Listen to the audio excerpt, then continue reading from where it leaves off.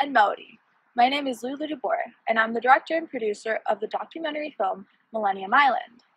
Now, last video, I introduced to you what Millennium Island was all about, as well as the country of Kiribati.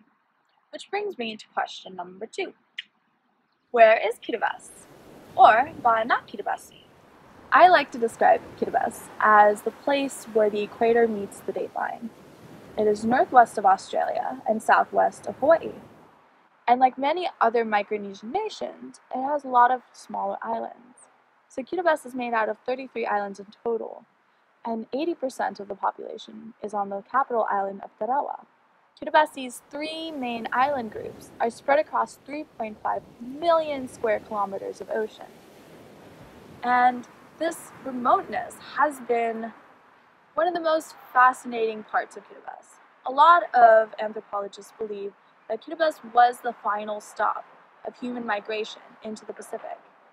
And now, Kiribati is starting to be the first stop of human evacuation of the Pacific. So thank you again for listening to my video of the week, and I'm so glad that you guys have liked my Facebook page and continue to keep posted.